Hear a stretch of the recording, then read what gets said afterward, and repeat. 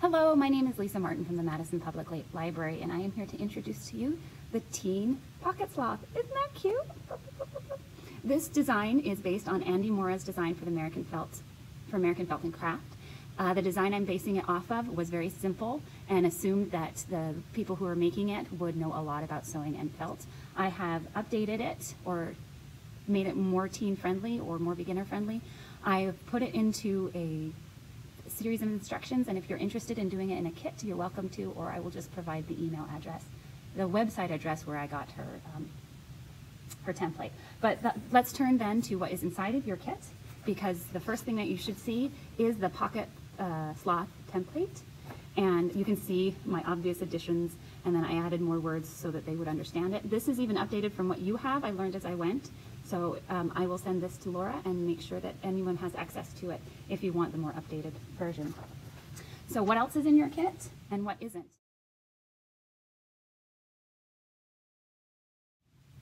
What is not in the kit but you would be useful to have is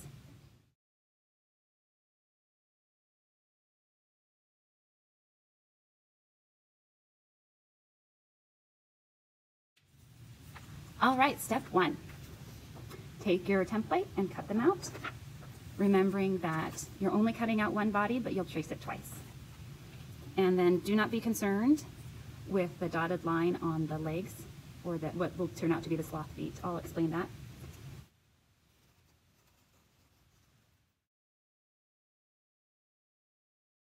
All cut out? Great, let's trace them. This is where your Sharpie comes in handy. When you're tracing your legs, see if you can draw that dotted line across the leg and add your B or your F to the top of it for a back leg or a front leg. If that doesn't make sense, it doesn't really matter. Again, Andy Mora didn't even add these in her template. She just assumed you'd figure it out. I think that we're all smart enough that we will, but I'll have explanations in the written example, and you'll see in a little bit how it works. Now we should all be done tracing. So you've got your eye spots and your legs, two bodies, and the face. Just cut these out.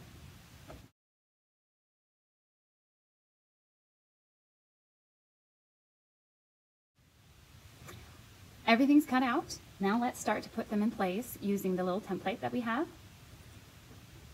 We're going to make sure that this is the most confusing part, and it's not all that confusing, putting the front foot on top. See how nice felt sticks to felt? And then the back foot on top of the leg, making sure that the line and the letter are on top of the felt so they won't be seen when we put the other body on top of it. The eye spots where they belong, and then on the face. We're ready to start stitching. All right, before we begin sewing, I do want to introduce you to embroidery thread, or floss. This is DNC embroidery floss, and the fact that it is actually 6 strings, I don't know if you can see as I try to pull it out, 6 strings of thread all together. So about an 8-inch piece of string or floss, and then you pull. This one's being tricky right now. It usually comes out right away. There you go, and you just pull the 2 that you want. You can either use 2 or 3, remembering that you're going to double it. So depending on how thick you want it, use 2 or 3 of the strands. Now I'm using red because it's easy to see on camera. We're going to start with stitching the eye spots on, so you would want to use the dark one. However, as I did it over and over again, you'll see that I just chose to do dark thread the whole way around. Now my daughter, who's 12, she says that doesn't look nice. She didn't like it. She preferred when I stayed with it and did the light and the dark and the medium. So, but it depends on the way you want it to look, or your teens want it to look. Now, in the instructions that I will send to our teens, and I'm happy to share with you, I have included links to YouTube videos that show how to thread a needle. I'm not going to go through that there. I'm going to assume you know how. Let's start stitching. All right, starting with the face, and this is where you would use a straight pin if you wanted to. Come up from the back, where you should have a good knot, and just do a running stitch. You can do something fancier, like a blanket stitch, but a running stitch works really well.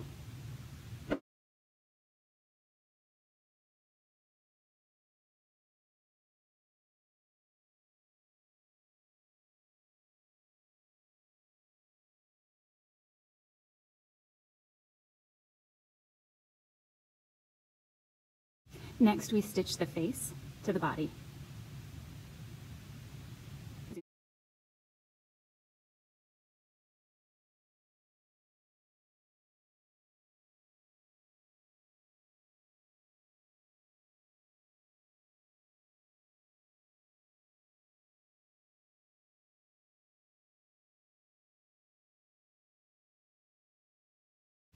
All right, we're going to stitch the feet to the legs now, and I realize, and I want to apologize that I got this wrong. Oh, making sure that you're going in through this side so that the knot is on the inside.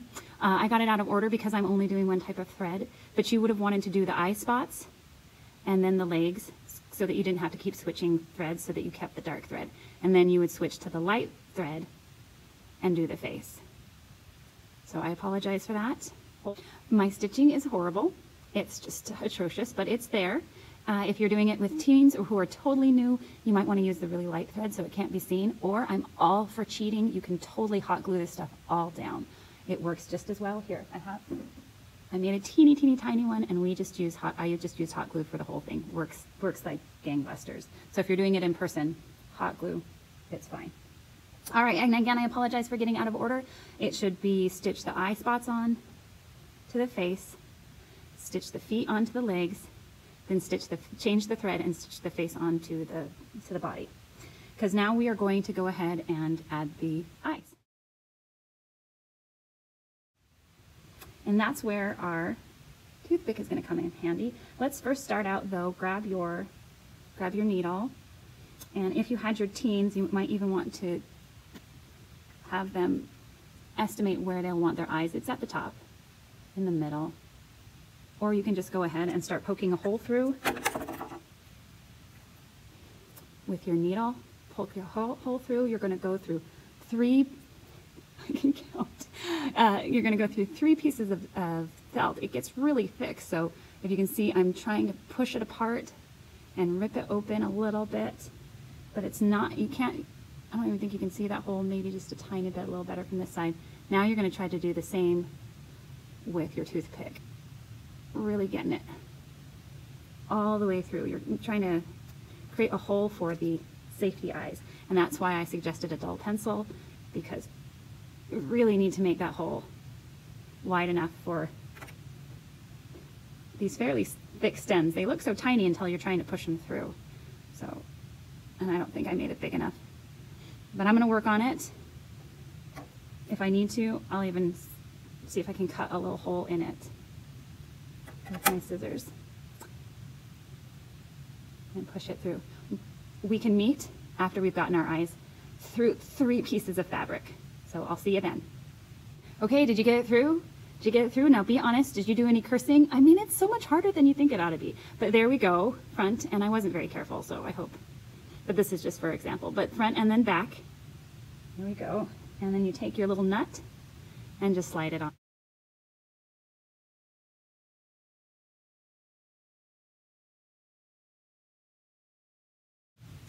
And now they are securely on there. They're not going to come off. Nice and safe. Ready to start stitching the body together? You will need your medium floss if you're going to do that.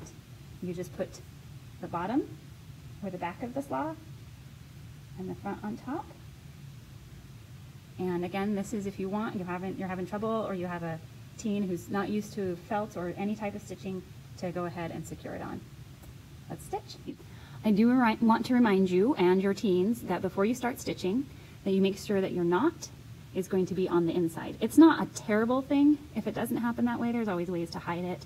And if you do, you can always undo it and use a little bit of white glue to hold it all down. I'm all for cheating. Hot glue anything you want down. White glue if you don't want it to be seen, but it's going to be on the outside, go for it. Felt is a very forgiving fabric, and this is supposed to be relaxing.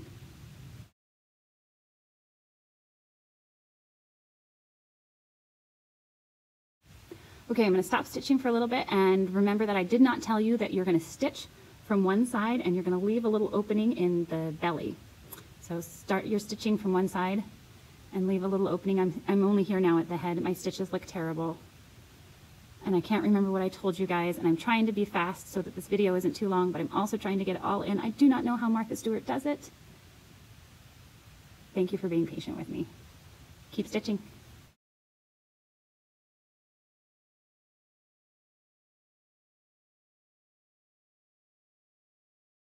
All right, I'm going to stop the speed for a little bit to show you that I'm just stitching over the feet the way as if that was just another piece of cloth or another part of the stitch.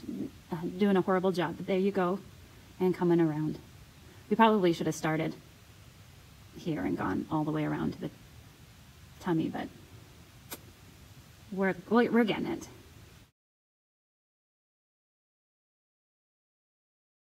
All right, we're getting close. So here we are with the tummy, and I can fit about 2 fingers in. You can also do the back. It might be a little too late to tell you that, but you can also do the back. Just really what you need to do is make sure you have an opening so that you can put your stuffing in. And so that's what we're going to do. We're going to put in the stuffing. There's enough stuffing, and just with your fingers, oh, I lost my needle. Just with your fingers, stuff it in, making sure that you get it into the head and the legs. With this size, it's about 3 inches. You can always go smaller or larger, depending on how you want yours to look. You can reduce or enlarge the template that came with your kit.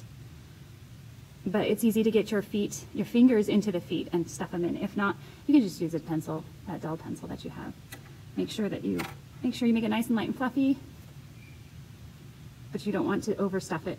Another thing that you can use, because polyfill can get a little spendy, especially if you're making a lot of kits, you can just use cotton balls. The polyfill is nice because it's a little bit slippery.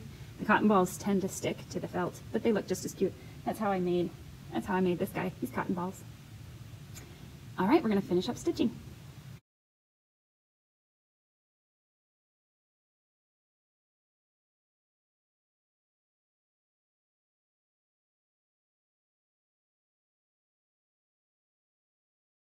So here we are. I finished stitching. I know mine looks super monstrous, but I'm hoping you're getting the gist. Now we're going to do the toes, making him a 3-toed sloth. So you just take your sharp scissors, and I want you to leave as much as you can because that's where we're going to put the snap. Oh, I forgot to tell you in the beginning you should have gotten a snap. Oh, I'm so sorry. Well, I'm probably not going to redo it, so unless I do redo it, then you'll never know I said this. But it's getting late. Laura needs these videos. So just 2 triangles right in the middle.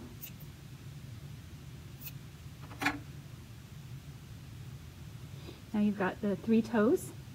I don't have the snaps. I think you guys can figure that out on your own. Just sew them with the dark thread to the dark feet, and then snap them together. That way you can hang them on a belt loop or backpack or something like that. And I do apologize. They didn't come in time, and I really wanted to get this video done. Now we make the face, and again, the Sharpie. If you've got a very experienced teen who's good with embroidery thread, they can stitch their smile on. That's what I did with this one, stitch the smile and nose on. But just as easy peasy to draw it on. And mine kind of looks like a zombie one, so I think I'm going to give him an open brains mouth because that's the fun of it. And then maybe I'll even put some scarring there. He looks like he's a zombie. And teens will have fun with it.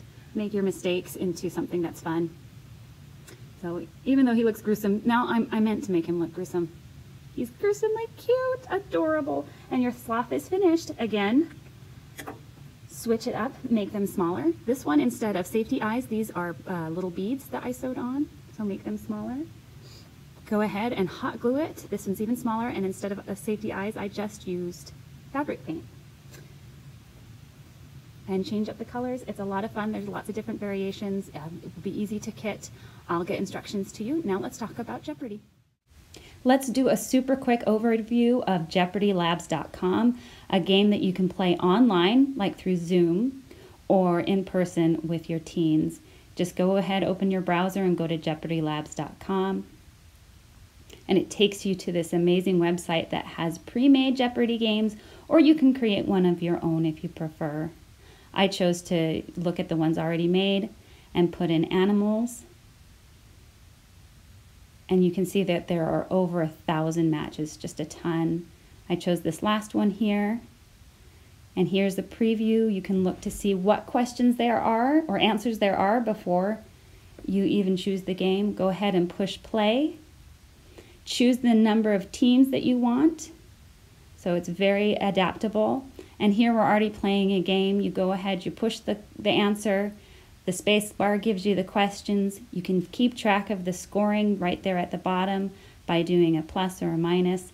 Lots of fun, very easy, pre-made activity or event for you. All right, I hope you enjoyed learning about sloths and Jeopardy. If you have any questions, go ahead and email me at lisa.martin@cityofmadison.com. Have a wonderful summer.